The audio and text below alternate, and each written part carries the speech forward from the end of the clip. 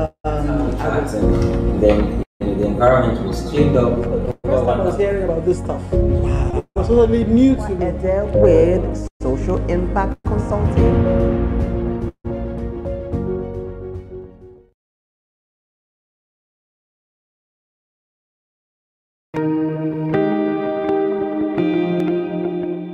Hello everyone, my name is Efwa Ellens Ede with Social Impact Consulting. I'm a development consultant with 20 years of experience working with NGOs, international NGOs, and bilateral agencies to work in project support, monitoring and evaluation, and civil society strengthening. So now, I saw that local NGOs lack the capacity to manage large-scale projects, which can in turn impact their various communities because they have the connection based on their backgrounds. So this made me create this channel so that I can add value to you for free once you subscribe to this channel and get notified of upcoming videos. I look forward to hearing from you.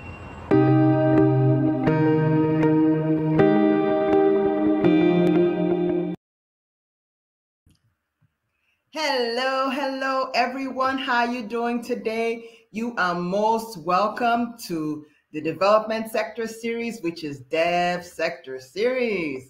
So this is such a good time to have you guys here on today. Okay, so let me know where you're watching from so that I can thank you personally in the comments. And also want to give a shout out to those who will be watching afterwards. Thank you so much for your support. Follow and connect with me on all my social media handles for future updates. If you have any questions about the discussion in this program, just put the questions in the comments, and we're going to be asking our special guest today after the interview session. So make sure you include your questions, okay? So today we're going to be having conversations with our guest today, Dr. Kole Shettima. He is the director of the MacArthur Foundation, Nigeria. We're going to be talking today the fight against the big C, corruption. Dr. Kole Shettima is a passionate development practitioner and has mentored several professionals. And I'm just at the back of the line in one of his mentees in his career. MacArthur Foundation is one of the major private philanthropic organizations in Nigeria. Since 2015, the foundation has supported organizations with $89.3 million, okay? And one of their main strategic mandates is the fight against corruption and social justice. So we're gonna have an exciting conversation today because in my career, especially here in Nigeria, I've watched advocacy organizations thrive in demanding accountability from state and non-state actors with the support of the MacArthur Foundation. So right now, I am going to play his video bio, and then we are going to get started.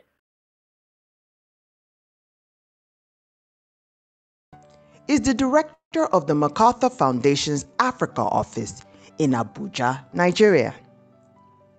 He is responsible for grant making in the population and reproductive health area, human rights and international justice, and the Partnership for Higher Education in Africa. Prior to joining the foundation in 1999, Shettima taught at the University of Maiduguri, the University of Toronto, and at Ohio State University.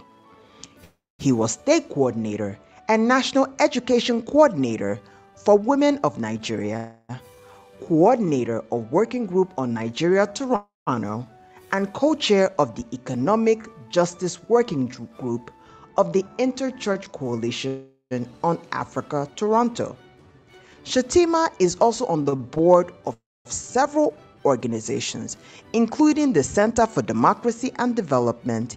He has published in several academic journals, including Africa Development and Review of Africa Political Economy, Africa Studies Review, and Journal of Asian and Africa Studies. Dr. Kole Shettima has a PhD from the University of Toronto, a master's degree from Mamadou Bello University in Zaria, and his undergraduate degree from the University of Maiduguri, and where he has also been a faculty member. Allow me to introduce to some and present to others Dr. Kole Shettima.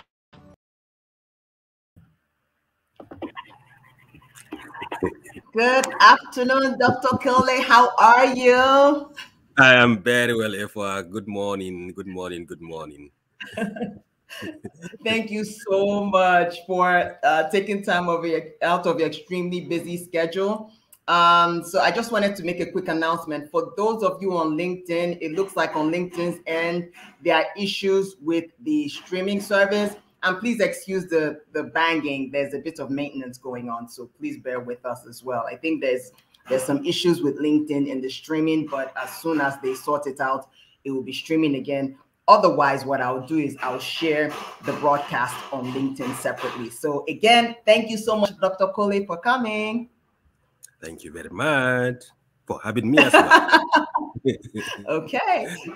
So, I mean, when I posted it on social media, I mean, people have been excited about this conversation. So let's get started.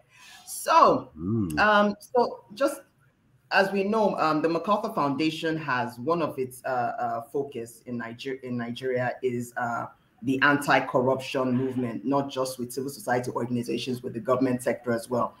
But I wanted to just ask a macro question. How has corruption itself affected national development in Nigeria and other developing countries? Significantly. I think I recently read someone making the point that probably corruption has caused more lives than civil wars in Africa. I think that, in war situations, of course, we see the people being killed directly here and there. But, in terms of the impact of corruption on the quality of lives of our people, we don't see that directly. So people really do not comprehend what it means, what corruption has done to our people and our things. In fact, I will also add that, some of the actual causes of civil war in our continent may not be related to the high level of endemic corruption that we will have. People feel frustrated, people feel marginalized, they don't have any hope in life, and therefore for them to fight in order for them to get what they feel they're entitled to is just a way of life of expressing their own frustration and things. So I think that, if you look at the amount of resources that have been spent in our country and in the continent, but you then see that, the high level of, endemic problems of poverty, endemic problems of road accidents, of mothers going to the hospital, but they don't have access to basic health services, of our children who should be in school, or people who are going into school, but the school has not passed through them. They basically enter as illiterate, they come out illiterate, they feel alienated, they don't understand why their own children or they are not given the same opportunities and the benefits that other children of the wealthy and the rich people get. They feel alienated and other things, and therefore they take recourse to violence to express themselves because they don't see how they are citizens of the country, but they are not entitled. They are not given the right to enjoy the same services as it. Not because those resources are not available, but because one person somewhere have decided to corner and put in their own pockets the resources that should have gone into providing the education of the children, to providing the water for children, to provide sanitation for children, the roads that should have been built so that we don't have terrible road accidents that happen in our countries and places. The mothers that die because someone who have been given the opportunity to provide basic, medication for, let's say, hemorrhage or for eclampsia and other things, the woman will die because someone has decided to put the money in their pocket, and that woman do not have access to those resources, and therefore she will die because somebody else have done. So I think that the impact of corruption on our daily lives is so significant. Sometimes, they sound little, in certain ways. You know, you drive from, let's say, from Abuja to Enugu, you see the road, the checking points whereby you have to drop something in order for you to do that one. There was a study, I believe it was by ICIR, was talking about, you know, trying to take a truck from, I think it was from Jalingo in Taraba State to Port Harcourt, and on average they have to spend like 450,000 naira. 450,000 naira in order just to take a truck from Jalingo to Port Harcourt. Now, that money, wow, you know, person could have used that one for to do any other things in order to improve the quality of their lives. But what happens? It ends up in the pockets of very few people, and that deprives the country of the resources that are meant to be there. And we have also seen all the big problems our country. You know, we always talk about Jokoto. Every government have been talking about Jokoto steel mill from Shagari to Buhari, and it looks like, you know, it never comes to an end. We are talking of the same thing all over and all over. You know, talking about how that has deprived the nation of the steel and in the basic industrial needs in order for our country to develop and other things. So you can cross over all parts of the country. We talk about Second Mainland Bridge. I think that people are probably now at this point, they are stopped. They don't want to even talk about it. They just want to see it because it's something that we have been talking about for the last 30, 40 years. You know, East-West Road, we have been talking about it for the last 20 years. So nobody really is interested in whether it is there or, you know, whatever. Just people want to see it and other things. And, you know, and those are basic infrastructure that can significantly improve the quality of our trading, the quality of the services that our people can get and other things. But unfortunately, every government seems to be just interested in awarding the contract, but nobody seems to be interested in seeing the end of how these roads and how this infrastructure and how these health facilities and other things are being provided for. And I think that I think arguably the most important problem of Nigeria is corruption. Because, you know, whether it is even corruption in terms of jobs and others, a lot of young people do not now believe that they can actually apply for any job anywhere in the country, whether at the federal level or the state level or even in local government, even among our own civil society groups and organizations, unless they know somebody. Unless they know somebody somewhere, they do not believe that they can actually fairly get a job anywhere in the country. So the level of corruption and how it has alienated our young people and has made our young people becoming more and more looking for ways of expressing themselves than rather than the regular ways and other things. Because people apply for jobs, they apply for 20 times. Nobody even acknowledges that they have even applied and other things. What else do you expect them to do? So they turn into all kinds of things in order for them to express themselves. So for me, I think that if there is one problem that has really, if there's one problem that we can say fundamental to the challenges of Nigeria, is the endemic corruption that our people are facing. And we have to work very, very, very hard in order to ensure that we reduce it to the minimum level. I'm not saying that we can eradicate it. No, I don't think that you can eradicate corruption, but I think that we should reduce it significantly so that our people can get the basic needs of their lives. The country may not be as rich as other countries, but I believe that our country has the resources to provide the minimum basic needs of our citizens so that our citizens or Nigerians can feel that they are Nigerians. And they are Nigerians because they can get some basic education, they can get some basic health services, they can get some sense of safety in their place and other things.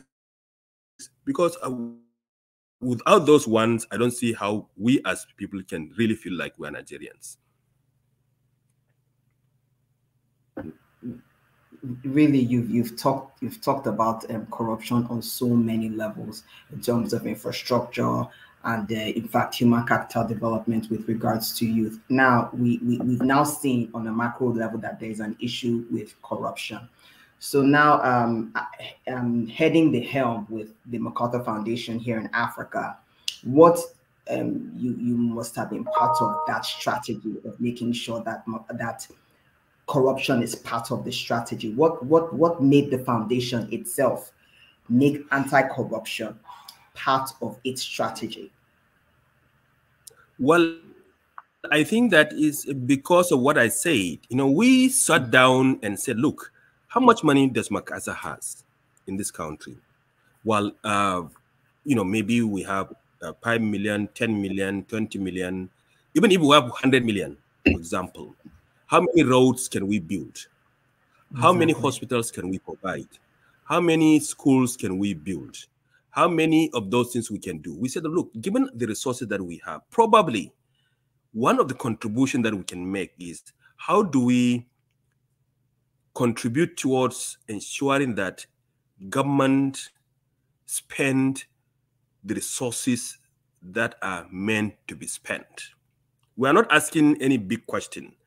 Government makes a budget at the federal government level, at the state level, at the local government. All we are asking is, can you spend the money that you have budgeted for according to your own budget that you have set up? So we are not even asking question about, is that the right money, is not the wrong money. No, it's not even that one. You have already made your own budget.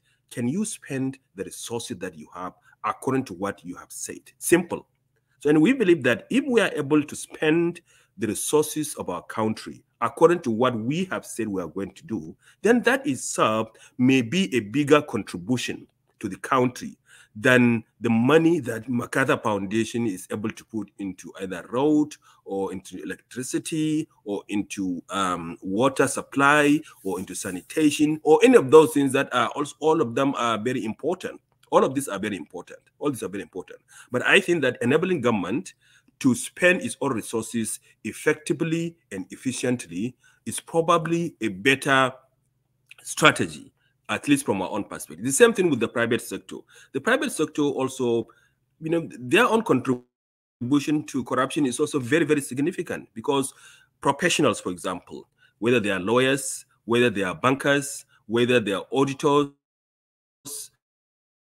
or whatever kind of work they do, as a professional, as a banker, as a lawyer, as an auditor, as an accountant, how am I ensuring that I do my own work according to my own professional ethics? If I do my own work according to professional ethics, I will also help to provide the services for our own people.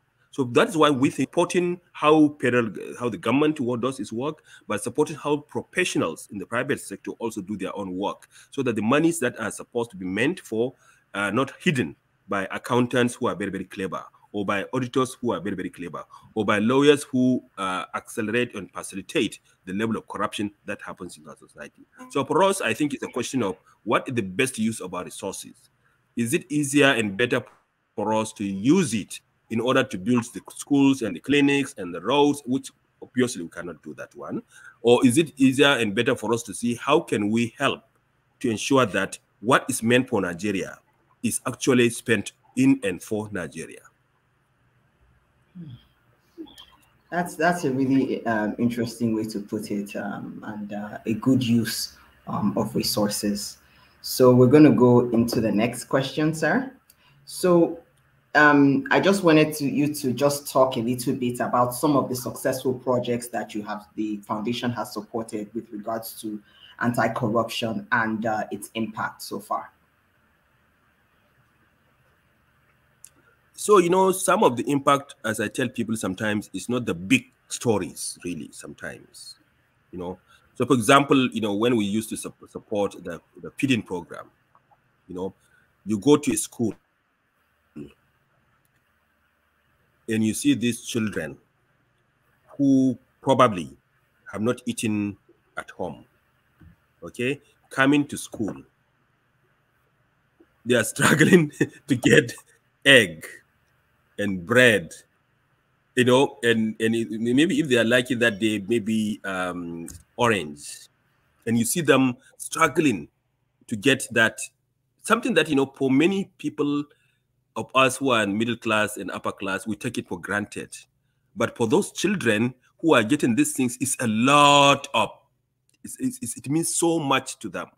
And so you see these small children smiling, rushing to get this one. And some of them actually even put it in their pocket because they want to take it to their own siblings at home who could not come and strengthen them.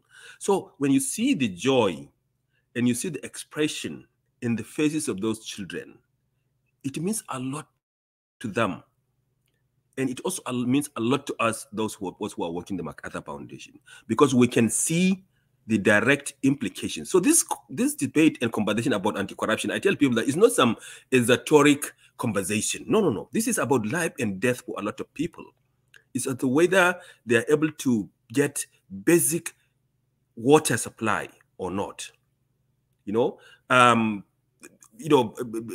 example, if you look at the constituency projects, for example, these are constituency projects, legislators and executive members and government people have promised that they are going to do this thing for their constituency.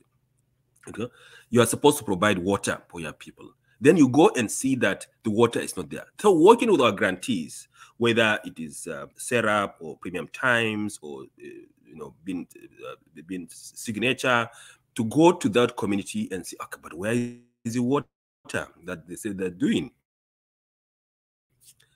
That lack of water could lead to diarrhea, could lead to cholera, could lead to dysentery, could lead to even deaths of some people and other things. So, but how do we ensure that that water supply is there, so that the community people can actually have access to water that they can drink and see that they are there in the supplies and other things? And I can see that you are also a victim of NEPA now. Your lights have gone up, I think, and you can see, and this could happen during an operation. A woman could be going through labor and she's going through operation, and the light may go up. And what does that mean for the person who is being operated at that time? So for us, when we work with, for example, the National Electricity Regulation Commission, okay, or the association or the National Association of Electricity Distributors, about consumers' rights, so that consumers are provided for those electricity things that they are supposed to provide. So we work with, for example, Benin Disco or Abuja Disco to ensure that ordinary citizens whose power supply are supposed to be supplied are supplied. They are not given estimated billing or whatever they do. So we have done a lot of work with, for example, ANET or Benin Disco or Abuja Disco to ensure that consumers' problems and other things are resolved. Of course, we support people that many people may not like them. For example, Berkete family. Lots of people don't have, they don't think they are doing a good thing, but they do also a lot of good things. I think that there are a lot of ordinary citizens who are sent out of jobs, who have been molested, who have been done all kinds of things that have been done. They're able to go in and check and find out and see that those basic rights of citizens and other things are actually provided for what they do and other things. So for me, sometimes there are the big things that we do. For example, we support the ICPC, and it does a lot of work around constituency project, recovery of funds, around asset recovery. We support EFCC, and so they do all those kind of things and trying to make sure that people do not just run away, and to support their effectiveness and other things. But I think sometimes the day-to-day ordinary citizens, how do they feel? And how do we support programs that actually touch on the basics life of people, sometimes are more important in terms of the impact of the work that we do. It's really something. And like you said, I was just a victim of NEPA. And usually doing these live series, I have to actually prepare for NEPA while there's still light. So to make sure that things keep flowing. But you all have done amazing work and working with an array of stakeholders to address it. So now I'm just going to talk about one specific stakeholders that you've been working with, so which is the civil society organization. So how have you empowered them and the government? Like, have you empowered them in this marriage together to address the cancer of corruption? Yeah, I think I'm happy that you asked that question, because from my own perspective, however good a government is, however righteous they are in other things, and whatever claim that they make about how good they are in others, we must support civil society groups and organizations to remind them, to hold them to account, to hold their leg on the fire so that they do not slack. That is even in the best of situations. And the same thing, civil society organizations and others have a role to play, and they can do all the yelling and naming and shaming and everything they can do that one. But our own theory of change is that it's only when government and civil society and the private sector come together and work together as a group, that is when change can happen. Because civil society cannot provide some of the services and the goods and other things that government can provide.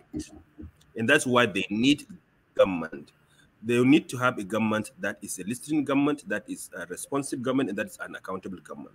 So that when they make their own demands about certain things, or when they go to court and institute a public interest litigation, or they ask for freedom of information request from a government ministry as to what they want and others, then we know that that is one of their own contribution that they can make.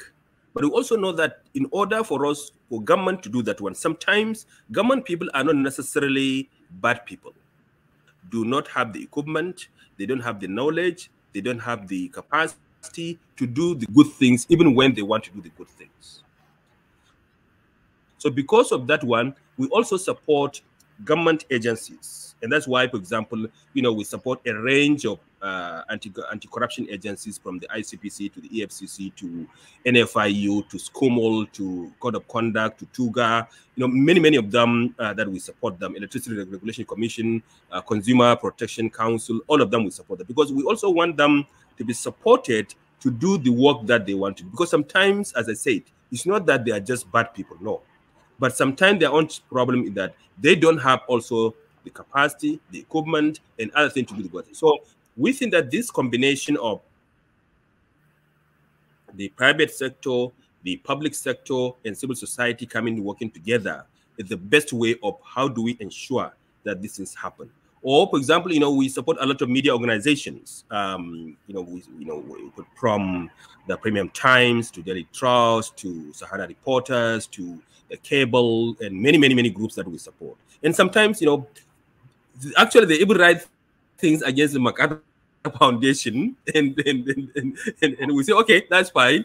But the point is that you need the independent media to do the digging, to do the investigation, to do the reporting, so that they can raise all those difficult questions. And they raise the difficult questions against the MacArthur Foundation, and we will respond to them in the best that we can do in other things. So, but we also know that media organizations are not an advocacy group. So you need civil society groups, so that today, for example, if let's say one of the media organizations come out with a story about, look at what something has been done. So you need civil society groups to now take this story and do the advocacy work about them. Because for media, they are all breaking the news. They break the news and then they move to the next news.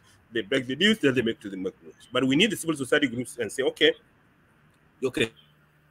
this story that has been produced on A or B or C, how do we make sure that this story is not just dead today and then it just disappears? How do we continuously monitor it, do advocacy about it, and request that something should be done around that? So that is the way in which we work around the media and civil society groups as well. It's quite holistic. It just because, and just as a member of civil society and as a citizen, really watching how the work of the MacArthur Foundation, really working with the various stakeholders, it shows in the impact of the work that's being done. And now that we're hearing you talk about it, on this forum, it's just very holistic. So that's really something. So I'm gonna tell everybody, if you have any questions, I have one question now. Keep them coming so that we can ask Dr. Kole as soon as we're done with this discussion. So I'm waiting on your questions. All right. So Dr. Kole, I'm going to go to the next question. So you've talked about working with government. You've talked about working with civil society. Talked about working with media. Now, how has the government as a whole, because you've worked with certain agencies that address corruption, but the government, it's a big behemoth. So how has the government itself received the work that you all are doing in with anti-corruption? Well, it's very difficult to say, but the only thing I'll just begin by saying is that when we started this work, really, the first actually request and encouragement we received was from the vice president, Okay. who some of us have supported him when he started Integrity. That was long years, many years ago. He was the founder of Integrity, and then we supported him that time, and then he became the Attorney General of Lagos State. We also supported him. So during the transition period, he actually invited us and said, "Look, you people have supported us when I studied Integrity and when I was in ministry. And so now that I have now become the vice president, I'm looking forward to your support and how we can support our work." So that was really our conversation with him before even the swearing in him as a vice president and other things. So it was in that context, I think, that we tried to set up a fund which primarily supported a lot of the work around government, especially the Presidential Advisory Committee Against Corruption. That was how that work started, and we supported them and other things. I will say that I think that by and large, I believe that the government is very supportive, I think. Of course, elements in the government are always unhappy because sometimes, we support, for example, many of the media organizations, many of the civil society organizations. Setup will take the president to court tomorrow. They will take the vice president to court the following day. Then the Sahara reporters will write something, and then people will be very angry and say, why are you supporting Sahara reporters or some, premium times? They will do all kinds of stories, and then they will say, but Kole, why are you funding premium times and doing this kind of thing? So I'm sure that I tell people that this thing comes with the territory, and I always tell people in government that, look, we did not set out in order for anyone to investigate you. All we are interested in that, and I think I also tell them that actually MacArthur also comes under pressure from these organizations. There are times that people think that, why are you, on one or two or three occasions, some of the newspapers have written stories about us, but that is it, but that is how life is and other things. So I'm sure that there are elements of our work that people are very, very upset. There are elements that they really like when we support the feeding program. I think that people thought, oh, this is really good and nice work that you are doing and other things. But when we support people who are investigating something and other things, I'm sure people are not happy about that one. But that is how life is. Yeah. Okay. So it's pretty much it's kind of like a mixed bag. So okay. So now there was a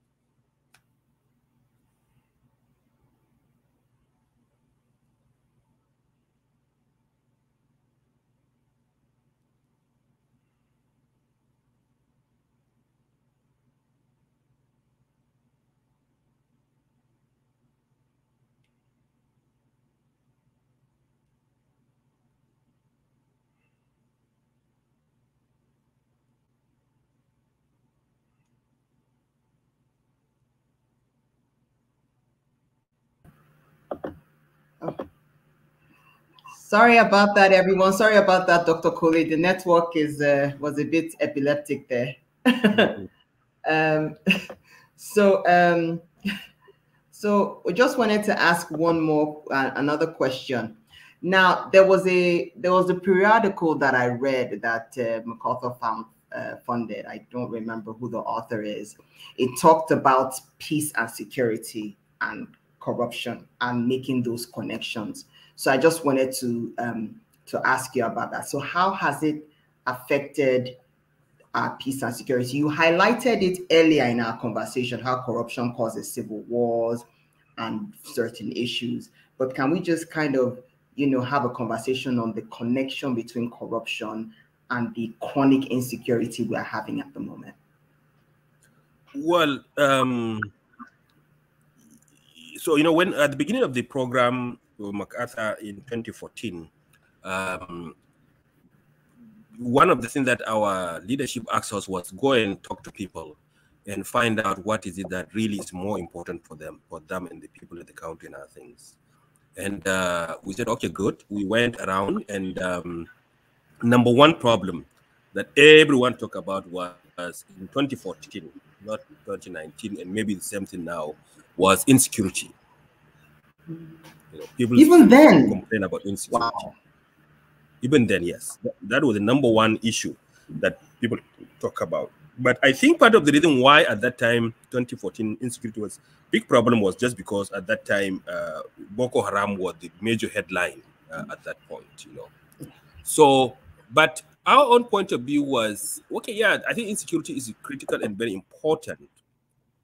But I think part of the challenge that we have noticed, especially following the transition and the various reports of some of the major newspapers and other things, we have found out that a lot of the resources that have been given for fighting against Boko Haram, many of them ended in the pockets of individuals and individuals. So that is just one want to show how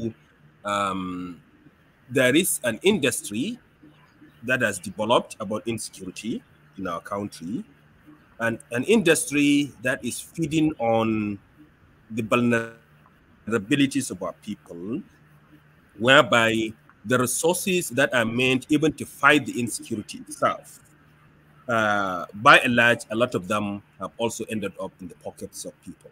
And there are people who truly believe that one of the reasons why many of the insecurity issues have lingered in our country is because there are people who are benefiting from the insecurity that is happening. There are governments and government officials and security officials and industries, contractors, and all kinds of people who are benefiting from the corruption that is going as a result of insecurity.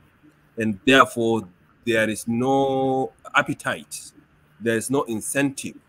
So the political economy of the insecurity is leading to perpetuate the insecurity because there are a lot of people who are benefiting from it.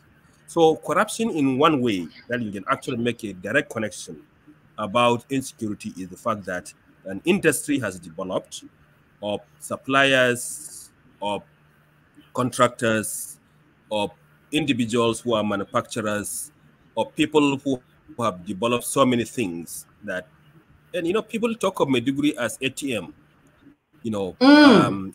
Why do they people talk of ATM? ATM because that's where you go and you make a lot of money and you put it in your pocket, and that's the end of story, nothing. So that is one expression of why I think that there is a significant relationship between corruption and insecurity in our country. But as I said also earlier, when you look at insecurity in our country, a lot of it is not like a question of arms. It's not about buying arms and appointing major generals and others. I try to tell people that if I was the president of Nigeria, I will not appoint my national security advisor to be a major general or someone from the military. No. Nigeria's problem is embedded in a socio-economic, political, ethnic issues. We are not fighting another country. Yes, Boko Haram is probably one where you may need some security and everything. No, but these are deep historical, social, economic, political issues that are leading to a lot of the insecurity in our country. And therefore, Interesting. the people that you need to deal with those problems are people who understand society, appreciate society, have a historical context and knowledge, so that you just don't send a battalion to Zampara and then say, okay, go and kill them. That will not, that will, yes, that will help, but that will not solve the problem. So you also need an approach that understands the context, the issues, the players, and others. And this is not going to be done by military people because they really don't. That is not their job. The military people, their job is to Yes, go and kill people. We train our military to kill people, not to go and understand and solve problems now. So for me, I think that in order for us to see some of the connections about insecurity and lack of peace as a result of the challenges and the issues that have alienated a lot of our people. And part of that alienation is because of the fact that the resources and the decision makings and other things that are being done in a way that do not actually support the local common people in our society. Now, let me make it clear that yes, I support um, the military involvement in some situations, but I don't think that that is only solution that we should be thinking about because we need to understand how this problem started, what is the historical context of those problems, and the military, unfortunately, are not equipped to understand, analyze any of those kind of problems that we are seeing. So for me, I think that the issue of how corruption affects our own people and leads to insecurity in the country and the lack of peace in the country is very, very critical and very, very important because we can see how and where these challenges of insecurity are tied to the corrupt practices that are happening in our country and our people. And as I said, just take simple example like education. You know, the children of the rich go to the best private schools in this our country. They finish, then they get jobs. They don't have to even finish. They are getting jobs in NNPC, in CBN, in all the choice places and things. The children of the poor, first of all, they go to a public school that even goats probably would not even want to be inside those buildings. They finish, they don't have any skill, they don't have any education. When they apply for a job, they will stay for 5 years, 6 years, 7 years in order to do them. It will take a lot of effort for us to stop them from engaging in anything that they think is necessary for them to survive. So unless we actually deal with those issues that actually contribute towards the challenges of insecurity and other things, and corruption is one of the major reasons why this has happened, then we have a very long way to go. This is a really interesting angle that you use in terms of how corruption affects peace and security, and making sure that it's a social scientist that should advise the president, not necessarily like a military person, so that there is a way to look at things more holistically in terms of peace and security. So I'm just gonna go back to what the foundation strategy is, and then I'll go to questions and comments from the audience. So in terms of addressing corruption in Nigeria, what do you feel like? How does it feed into the foundation's long-term strategy for Nigeria and Africa? Well, as you know, foundations like ours and many development organizations, we always have cycles. We have some 3-year cycle, some 5-year cycle. So I think that at the moment, I think that we started this work in 2015. We had the first 3 years, and we had an evaluation, and now we are on the second phase of the work, which is going to end in 2024. And so that is the commitment that we have in terms of the work that we are doing around this. And then from 2024, we may come back with another strategy, which may be one piece of the current work that we are doing. It may be something different, but we don't know at this point what it might look like. But I think that what we want to do is, how do we institutionalize? How do we support groups and organizations so that they can continue to do this work whether we are here or not? And so what we have been trying to do is, institutionalize the civil society groups and organizations, to support them so that their organizations are much more better than where we found them. They are able to do a lot of the work that we do. So MacArthur is about money, but really not money is just one part of the thing that we do. We try to improve their skills, improve their knowledge, improve the processes of these organizations so that they are able to do whatever they can do, whether MacArthur today is available or not. We try to support groups, local groups in Nigeria. I think that 98% of the organizations that we support are all Nigerian organizations, because MacArthur may be here today, it may not be here tomorrow, but Nigerians will be in Nigeria. They don't have any option but to be in Nigeria. And therefore, our commitment is, how do we support Nigerian organizations so that they will be here, whether MacArthur is here or not, MacArthur is not there, or whichever other organization is here. And that, because at the end of the day, it is our own country. It is our own people. We don't have choices of running away. Even if 10% of us run away, we still have 200 million or so of Nigerians who have to be in Nigeria because they don't have any choice in other things. So I think that the strategy of the foundation is really based on how do you leave organizations behind.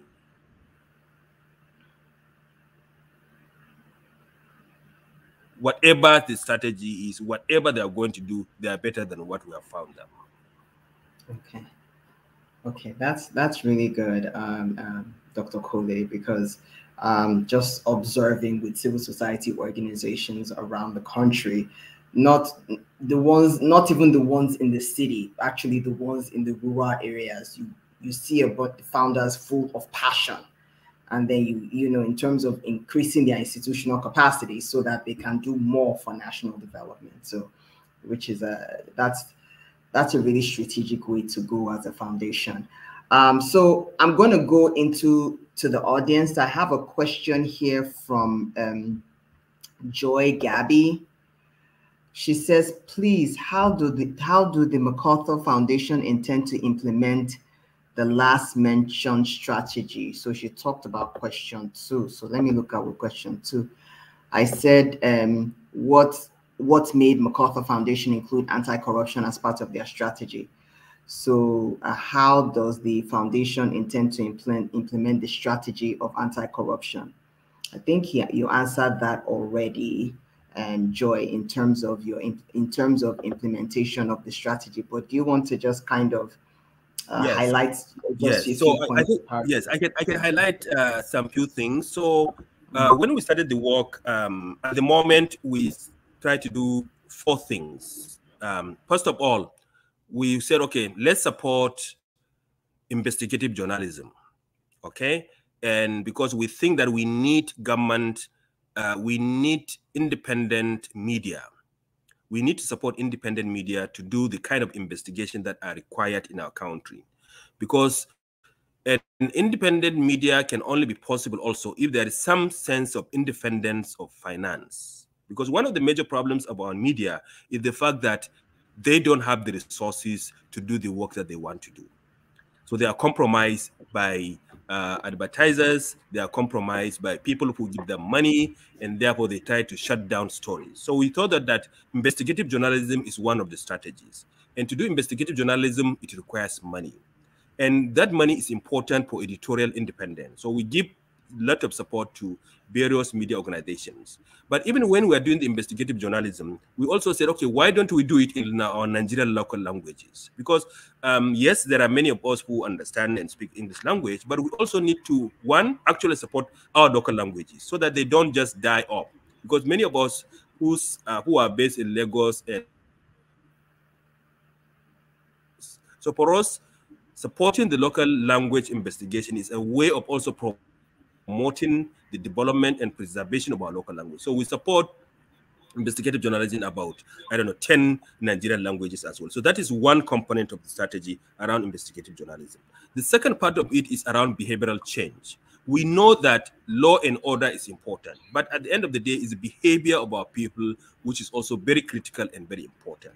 So how do we go about that one? One way to do is to support some of the Nollywood kind of films that are being produced. How does it influence our people? So if you watch, for example, Jennifer Diary, many people watch Jennifer Diary, but how do we use humor in order to talk about corruption in a way that it's not say, oh, stop corruption, stop corruption, stop corruption. That one doesn't do anything. It doesn't change anything. But how do you use it subtly in order to convey the message around anti-corruption and other things? Or so Nollywood kind of behavioral change, but also we talk about also faith, because every Nigerian or many Nigerians, let me say, but 90% of Nigerians believe in something. At least they believe in God. Whatever they call them in different ways is a different matter. So we are saying that, okay, but if 90% of us actually believe in God, what does our faith say about opening a meeting with the opening prayer, closing with an closing prayer, but in between those meetings, you write checks and then put in your pocket? Does it make sense? Does it make sense? So there must be something about our faith that should tell us what is right and what is wrong. So we said, okay, why don't we try to work with our faith leaders as part of this, our behavioral change? So that is the second component about behavioral change. The third approach that we are using is around the criminal justice system, which is complementing the behavioral change, which means that if you are found corrupt, then you have to pay for it. You have to be jailed, because that is what you deserve in nothing. But as we know, our system is rigged in favor of the rich and the powerful, because the rich and the powerful will go and hire 60 sons. They will come and intimidate this magistrate who have just finished school, and that is the end of the case. You see all cold cases. You see governors who have become governors. So then the next thing that they become senators, and then the next one is they become governors, so that they escape the system by ensuring that they have the resources into order to intimidate, or the judges in order to intimidate. But also, we also have to talk about the fact that even our own judicial system have become so significantly compromised, because you can read some judgments, you don't even understand how can any judge can give this kind of judgment, or you see contradictory judgments from one. So you procure your judge, you go to Port Harcourt, you procure one, then you go to Maiduguri, then the other one will give them. So they give all kinds of contradictory judgments, so that you can escape them. So criminal justice system is one. The third approach. The fourth approach that we're using is around civil society, support for civil society groups and organizations. So these are the headers, the seraphs, the APRIC mills. Some of them are working on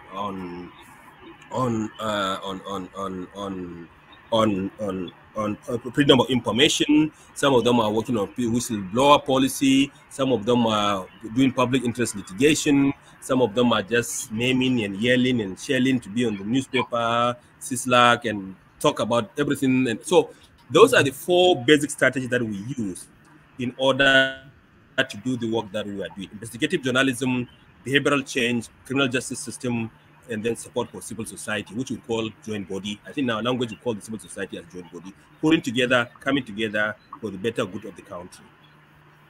Okay. Thank you so much, Joy. I'm sure he answered your question extensively. So, so what we're going to do now, I don't want to take up too much more of your time, Dr. Kole. So we're just going to get your final thoughts. Well, my final thoughts are that, the issue of corruption is a life and death matter, really, at the end of the day. Because, you're thinking about, you wake up in the morning, you want even just have water to drink, you want to have water to cook, you want to have electricity, you want to drive from home to where you're going, you want to work, you want to take your children to school, but then you see roadblocks in your life, you see all the obstacles that are put on your path. Sometimes, yes, government may not have the resources, but sometimes government has given the resources that when I wake up, there is water that I can brush my teeth, I can wash my face. I don't have to spend 4 hours, 5 hours trying to draw water from the well in order for me to drink. If I'm going to draw water from the well for 4, 5 hours, why will my children go to school? Why? No, I will need them to help me to go and draw that water from that rather than sending them to school. If I don't send them to children to school, they are essentially rising or growing up essentially as illiterates. Or even if they are able to go to the school, they are going to the village school where government has awarded contract for construction of building. Government has employed teachers. But the sad reality is that the building is not done. The teacher who is supposed to be there is a teacher that have gone to a school that also cannot even write his or her name. Well, I think maybe the teacher may write his or her name, but cannot write correct sentence of, one correct sentence or one paragraph. That teacher cannot write. Okay, now, then that is the one that is going to teach my children to go and become somebody. They can never become somebody in this country. And we cannot allow that gross inequality in our society to continue.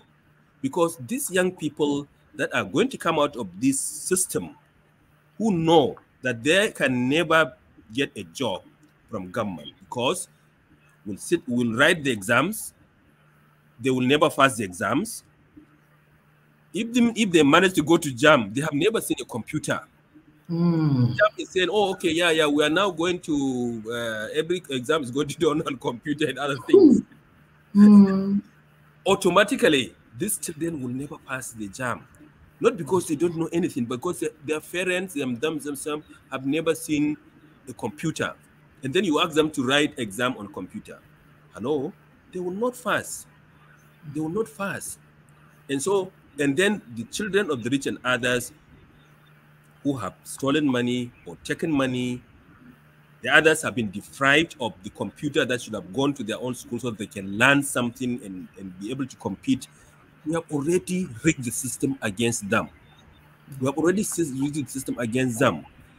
These people are going to be very, very angry with us. That is why we cannot sleep. That's why you cannot sleep. So you see expression of these problems. You hear about IPOP in the southeast. You hear about OPC in the southwest. You hear of the Niger Delta militants. You hear about conflicts all over the country. And these conflicts are done by young people. There's nobody who is as of my own age who is involved in this conflict. These are young people who have lost hope. They see their governors who cannot provide them the basic things that they are supposed to be provided. Well, they become very angry, and they express their anger in different ways. In some ways, it can be IFOP. In some ways, it can be some elements of Boko Haram. In some cases, it can be a little banditry and other things that is happening all across the country. People are expressing their own anger against a system that is so corrupt, that is rigged against them, and therefore they will do anything and everything in order to bring down this house.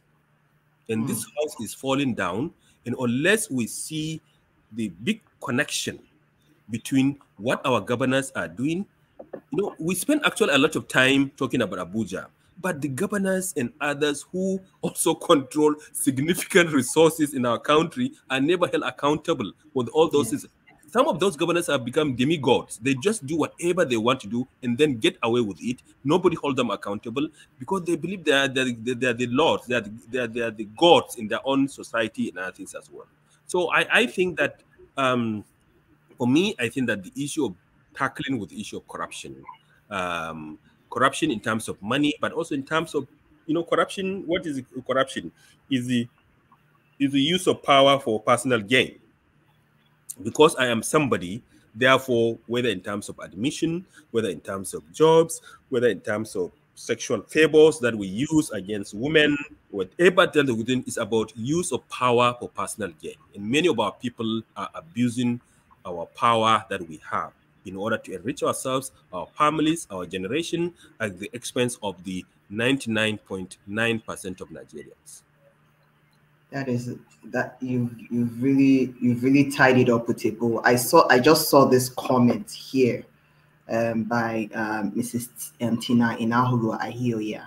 She says Nigerians are usually a hopeful people, but the political class is eroding this hope.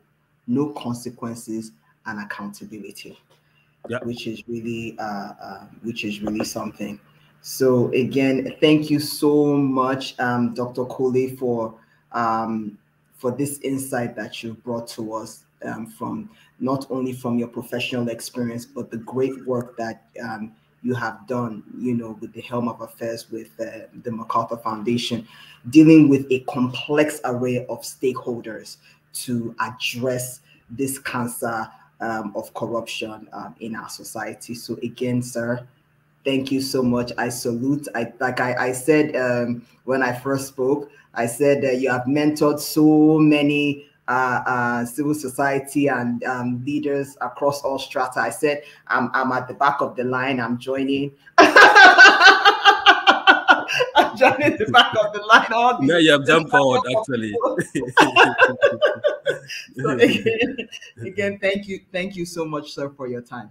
Thank you very much for having me as well. Thank you very much.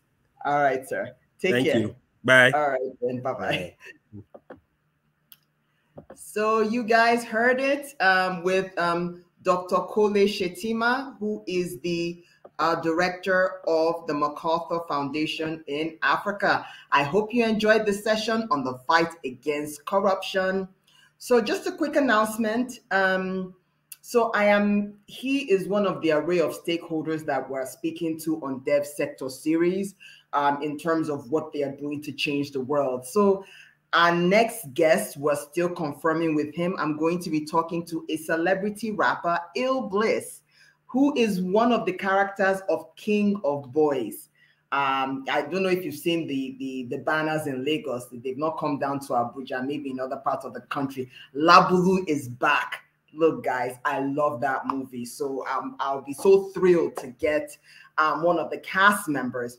But he's just going to be talking about a bit about his career and how he's using his platform to maximize social impact. What are some of the social causes he does to and uses his platform to highlight. So you do not want to miss this. In addition to that, the Social Impact Masterclass e-learning beta launch Facebook group is on, and the beta launch is going to be online in a couple of weeks. I've gone live on Facebook and LinkedIn. Please visit the Social Impact Masterclass Facebook group. I am closing out the group this Friday, okay? So it's not gonna be an open private book group for much longer. In addition to that, I'm also going to be having articles on the Devsectorseries with each of our guests. I did a long form article on a Devsectorseries from last year to this point. So my first one is the one I conducted last week with Mr. Iyebishi Oluseyi, the executive director of NNNGO. So I will be posting that on today. So just be on the lookout for that. So again, guys, please like and share this video. Again, I salute all of you who are up here live with me and those who are going to be watching afterwards. So like and share this video, and I will see you next week. Let's change the world together.